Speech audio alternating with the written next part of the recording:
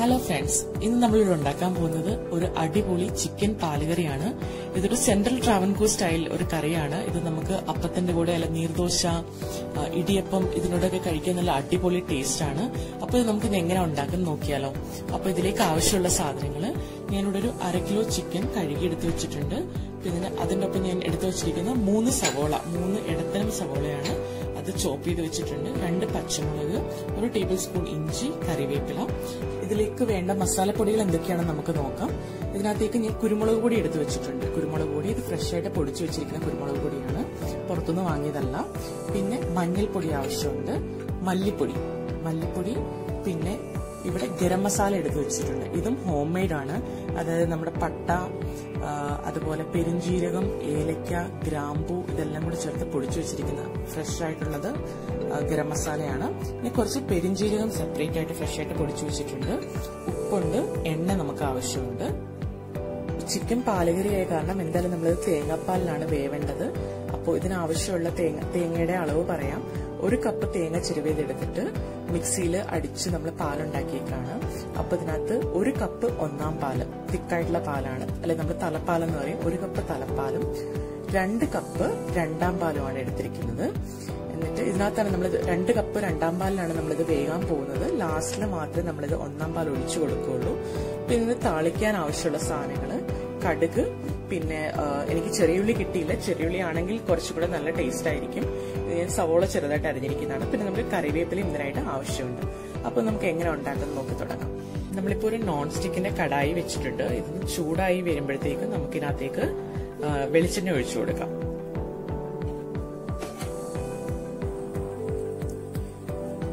അപ്പോൾ നമുക്ക് ഇതിലേക്ക് വെളിച്ചെണ്ണ ഒഴിച്ചു കൊടുക്കാം.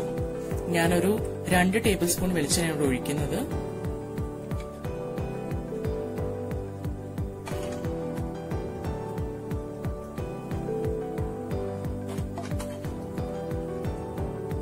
ഇതിലേക്ക് ഞാൻ ആദ്യം ചെയ്യാൻ പോകുന്നത് ഇഞ്ചിയും പച്ചമുളകും ഇട്ട് കൊടുക്കാണ്.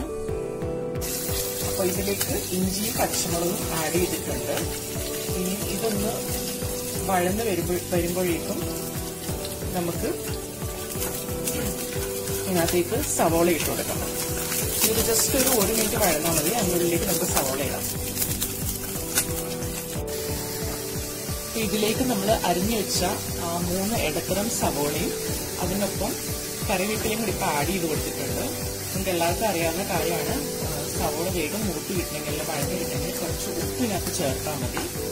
അപ്പോൾ നമുക്ക് ഇതിനകത്തേക്ക് സ്വല്പം ഉപ്പ് ചേർത്ത് കൊടുക്കാം. ഓക്കെ, അപ്പോൾ എണ്ണ നിങ്ങൾക്ക് പോരാൻ തോന്നുകയാണെങ്കിൽ എണ്ണ അത് കഴിഞ്ഞിട്ട് നിങ്ങൾക്ക് വീണ്ടും ആഡ് ചെയ്യാം.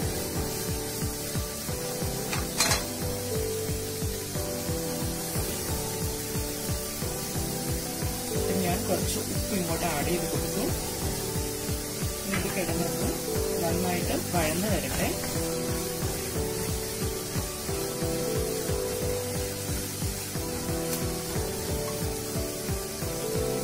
നമുക്കിത് കുറച്ചു നേരം അടച്ചു വെച്ചു കൊടുക്കാം.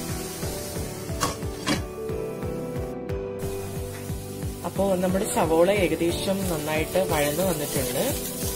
ഇനി ഇതൊന്ന് ലോ ഫ്ലെയിമിലാക്കിയിട്ട് വേണം നമ്മൾ മസാലപ്പൊടികൾ ചേർക്കാൻ വേണ്ടിയിട്ട്. അപ്പൊ നമ്മൾ ആദ്യം ചേർക്കാൻ പോകുന്നത് മഞ്ഞപ്പൊടിയാണ്. മഞ്ഞപ്പൊടി ഒരു 1/2 ടീസ്പൂൺ മതിയാവും. ഓക്കെ, മഞ്ഞപ്പൊടി നമ്മൾ ഇട്ടു.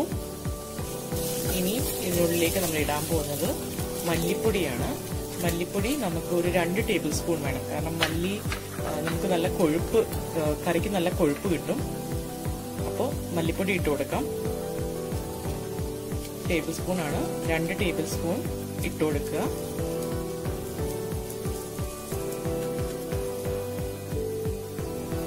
ഇതൊന്ന് നന്നായിട്ട് മിക്സ് ചെയ്യാം. മസാലപ്പൊടികൾ കരിയാൻ പാടില്ല. നിങ്ങൾക്ക് ഇങ്ങനെ ഇട്ട് ചെയ്യാൻ പറ്റുന്നില്ല എങ്കിൽ നമുക്ക് വേണ്ട മസാലപ്പൊടികളും കൂടെ വെള്ളത്തിൽ കുഴച്ചിട്ട് നമുക്ക് എണ്ണയ്ക്കകത്തിട്ട് ഒന്ന് മൂപ്പിച്ചെടുക്കാം. അങ്ങനെ ആയാലും മതി. ഇതിനുള്ളിലേക്ക് നമുക്ക് 1 ടീസ്പൂൺ കുരുമുളക് പൊടി ഇട്ട് കൊടുക്കാം.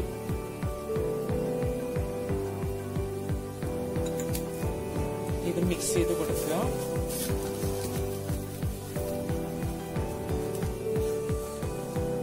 ഇനി ഇതിനുള്ളിലേക്ക് ആഡ് ചെയ്യാൻ പോകുന്നത് ഗരം മസാലയാണ്. ഗരം മസാല നമുക്ക് ലാസ്റ്റിൽ ആഡ് ചെയ്താൽ മതി. നമ്മുടെ പൊടികളൊക്കെ ഒന്ന് നന്നായിട്ട് മൂത്ത് വന്നിട്ട്, എങ്കിൽ കരിഞ്ഞു പോകരുത്, നന്നായിട്ടൊന്ന് ഇതിന്റെ ഒരു പച്ച കുത്തൽ മാറി കഴിയുമ്പോഴത്തേക്കും നമുക്ക് ഇതിനുള്ളിലേക്ക് ഗരം മസാലയും നമ്മൾ ഫ്രഷ് ആയിട്ട് പൊടിച്ചു വെച്ച പെരിഞ്ജീരകത്തിന്റെ പൊടിയും കൂടെ ചേർത്ത് കൊടുക്കാം. ഇപ്പൊ നമ്മുടെ പൊടികളൊക്കെ ഏകദേശം മൂത്ത് വന്നിട്ടുണ്ട്. ഇതിനുള്ളിലേക്ക് ഞാനിപ്പോ ആഡ് ചെയ്യാൻ പോകുന്നത് 1 ടീസ്പൂൺ ഗരം മസാല, ഫ്രഷ് ആയിട്ട് പൊടിച്ചു വെച്ചതാണ്. ഗരം മസാല ആഡ് ചെയ്തു. ഗരം മസാലയൊക്കെ നമ്മൾ ഈ പൊടികൾ മൂത്തതിന് ശേഷം മാത്രം ഇടുക. പിന്നെ ഇതിനുള്ളിലേക്ക് ഇപ്പൊ ആഡ് ചെയ്യാൻ പോകുന്നത് നമ്മൾ പെരിഞ്ജീരകം ഫ്രഷ് ആയിട്ട് പൊടിച്ചതാണ്. അതും നമുക്ക് ആഡ് ചെയ്യേണ്ടത് കാരണം നമ്മുടെ ഈ മെയിൻ ഗരം മസാലയ്ക്കകത്തും പെരിഞ്ജീരകം ഉണ്ട്. പിന്നെ ഇത് ഫ്രഷ് ആയിട്ട് അതിന്റെ ഒരു ടേസ്റ്റ് കിട്ടാൻ വേണ്ടിയിട്ടാണ്. അപ്പൊ ഇത് നമ്മൾ ആഡ് ചെയ്യാൻ പോകുന്നത് ഏകദേശം 1/2 ടീസ്പൂൺ. വീണ്ടും മിക്സ് ചെയ്ത് കൊടുക്കുക. എണ്ണ ആവശ്യമെങ്കിൽ കുറച്ച് എണ്ണ ആഡ് ചെയ്യാം. നമുക്ക് ആവശ്യമില്ലെങ്കിൽ ആഡ് ചെയ്യണ്ട. പക്ഷെ പൊടി ഒരിക്കലും മൂത്ത് പോകരുത്. മൂത്ത് പോയാൽ അത് വേറൊരു ടേസ്റ്റ് ആയിട്ട് മാറും. പൊടി മൂത്ത് പോകാൻ പാടില്ല. ഇനി ഇതിനകത്തോട്ട് ഞാൻ സ്വല്പം എണ്ണ ആഡ് ചെയ്യാണ്.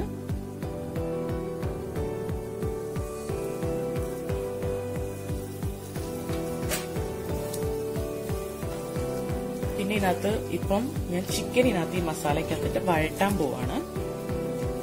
ചിക്കനിൽ മസാലയ്ക്ക് ഒന്ന് പിടിച്ചു വരണം.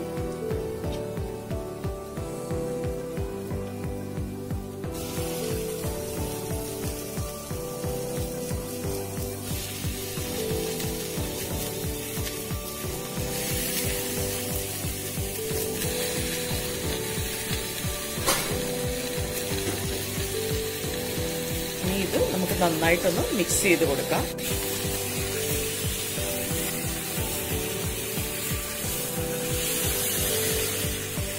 നമ്മുടെ മസാലയൊക്കെ നന്നായിട്ട് ചിക്കനിൽ പിടിക്കാൻ വേണ്ടിയിട്ടാണ് നമ്മൾ ഇങ്ങനെ ചെയ്യുന്നത്. നമ്മളിപ്പോ ഈ ഒരു സ്റ്റേജിൽ വെള്ളമൊന്നും ആഡ് ചെയ്തിട്ടില്ല.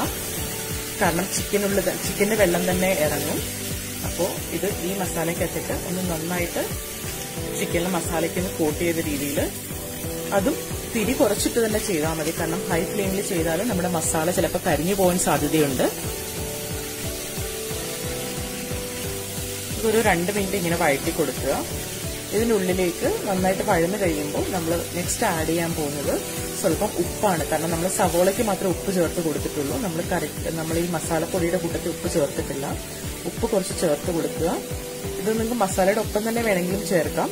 ഉപ്പ് ചേർത്ത് കഴിഞ്ഞിട്ട് നമ്മൾ ചെയ്യാൻ പോകുന്നത് നമ്മൾ എടുത്തു വെച്ചിരിക്കുന്ന രണ്ടാം പാലിനകത്താണ് ഈ ചിക്കൻ വേവാൻ പോകുന്നത്. ഇപ്പൊ 2 കപ്പുണ്ട് രണ്ടാം പാല്. അത് രണ്ടാം പാൽ ഒഴിച്ചിട്ട് ഇത് വേവിക്കാം. ഇപ്പൊ ഞാൻ ഈ ഒരു സ്റ്റേജിൽ ആഡ് ചെയ്യാൻ പോകുന്നത് ഉപ്പാണ്.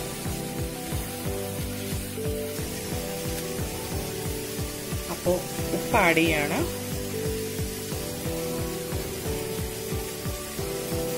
വീണ്ടും മിക്സ് ചെയ്ത് കൊടുക്കുക.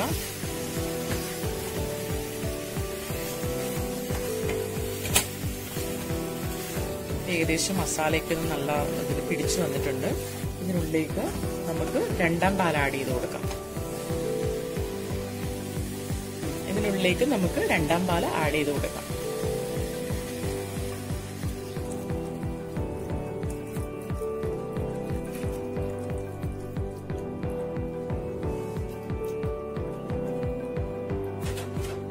ഈ ചിക്കൻ ഞാൻ കുക്കറിലൊന്നും വെക്കുന്നില്ല. കാരണം ഇത് അത്യാവശ്യം ടെൻഡറായിട്ടുള്ള ചിക്കനാണ്. അതായത് നല്ല മാർദ്ദവമുള്ള ചിക്കനാണ്. അതുകൊണ്ട് ഇത് കുക്കറിൽ വെച്ച വേഗം വെന്തു പോകും.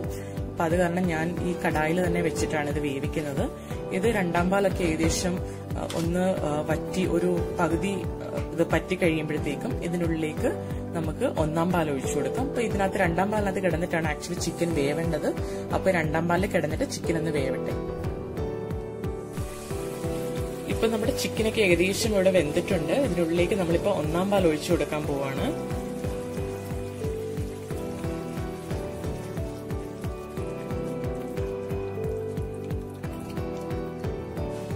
ഒന്നാം പാൽ ഒഴിച്ചു കഴിഞ്ഞാല് അധികം തിളപ്പിക്കേണ്ട കാര്യമില്ല. ജസ്റ്റ് ഒന്ന് ചൂടായാൽ മതി. നന്നായിട്ടൊന്ന് മിക്സ് ചെയ്ത് കൊടുക്കുക. ലാസ്റ്റില് കുരുമുളക് അല്ലെങ്കിൽ ഗരം മസാലയൊക്കെ നിങ്ങളുടെ പാകത്തിനനുസരിച്ച് ആഡ് ചെയ്യുക. ഞാനിപ്പോൾ എരിവ് ഇവിടെ അധികം ആഡ് ചെയ്തില്ല, കാരണം കൊച്ചു കുട്ടികൾക്ക് കഴിക്കേണ്ട കാരണം എരിവ് അധികം ഇട്ടിട്ടില്ല. നിങ്ങൾക്ക് ഇനി എരിവ് കൂടുതൽ വേണമെന്നുണ്ടെങ്കിൽ നമുക്ക് കൂടുതൽ, ഇപ്പോൾ 2 പച്ചമുളകാണ് ഇട്ടത്, ഇപ്പോൾ 2 എന്നുള്ളത് നിങ്ങൾക്ക് 3 ആക്കാം. അതുപോലെ കുരുമുളക് ഞാൻ 1 ടീസ്പൂൺ ഇട്ടുള്ളൂ, അത് 1.5 or 2 ആക്കാം നിങ്ങളുടെ പാകത്തിനനുസരിച്ച്. ഞാനിപ്പം ഇതൊരു മീഡിയം എരിവേ ഉള്ളൂ, ഇതിനധികം എരിവില്ല. ഇപ്പോൾ ഇതൊന്ന് ആയി വരട്ടെ. നമ്മുടെ ചിക്കൻ കറി ഇവിടെ റെഡി ആയിട്ടുണ്ട്. ഇനി ഇതിനുള്ളിലേക്ക് നമുക്ക് കടുക് താളിച്ചൊഴിക്കണം. അപ്പൊ അതിന് വേണ്ടിയിട്ട് ഒരു ചെറിയ പാൻ ഇവിടെ വെച്ചിട്ടുണ്ട്. ഇനിയും ഇതിനുള്ളിലേക്ക് നമ്മൾ വെളിച്ചെണ്ണ ഒഴിക്കാൻ പോവാണ്. വെളിച്ചെണ്ണ ഒരു 2 ടേബിൾ സ്പൂൺ ഒഴിച്ചിട്ട് അതിനുള്ളിലേക്ക് കടുകും കറിവേപ്പിലയും പിന്നെ ചുമന്നുള്ളി ഉണ്ടെങ്കിൽ അത്, ചുമന്നുള്ളി ഇല്ലാന്നുണ്ടെങ്കിൽ നിങ്ങൾ സവോള ആയാലും ചെറുതായിട്ട് അരിഞ്ഞാൽ മതി. പക്ഷെ ചുമന്നുള്ളിക്ക് എന്തായാലും ഒരു പ്രത്യേക ടേസ്റ്റ് ആണ്. ചുമന്നുള്ളി ഉണ്ടെങ്കിൽ മാക്സിമം അത് തന്നെ യൂസ് ചെയ്യാം. ഇത് മൂപ്പിച്ചിട്ട് നമുക്ക് നമ്മുടെ ചിക്കൻ കറിയിലേക്ക് ഒഴിച്ചു കൊടുക്കാം. നമ്മുടെ എണ്ണ ഒഴിച്ചിട്ടുണ്ട്. എണ്ണ ഏകദേശം ചൂടായി. ഇതിനുള്ളിലേക്ക് ഞാൻ എടുത്തു വെച്ചിട്ടുള്ള കടുക് ഇട്ട് കൊടുക്കുകയാണ്.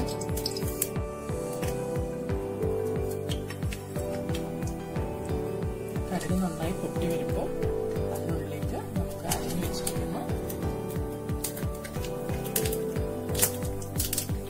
കടുക് നന്നായിട്ട് പൊട്ടി വരുമ്പോൾ നമുക്ക് അതിനുള്ളിലേക്ക് അരിഞ്ഞു വെച്ചിരിക്കുന്ന ഉള്ളി ഇട്ട് കൊടുക്കാം. ചുവന്നുള്ളി ഉണ്ടെങ്കിൽ കൂടുതൽ നല്ലത്, അല്ലെങ്കിൽ സവോള ചെറുതായിട്ട് അരിഞ്ഞ് ഇട്ട് കൊടുക്കുക. കടുക് പൊട്ടിയിട്ട് ചൂടിന് കഴിഞ്ഞിട്ട് നമുക്ക് ഇട്ടാൽ മതി.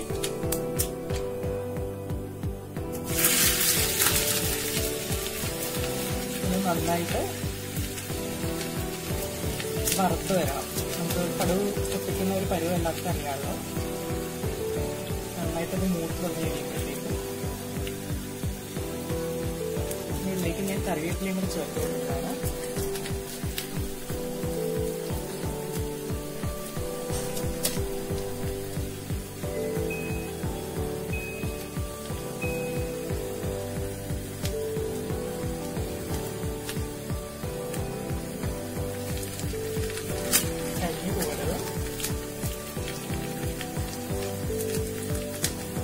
ചേർത്ത് കൊടുക്കാൻ പോവാണ്.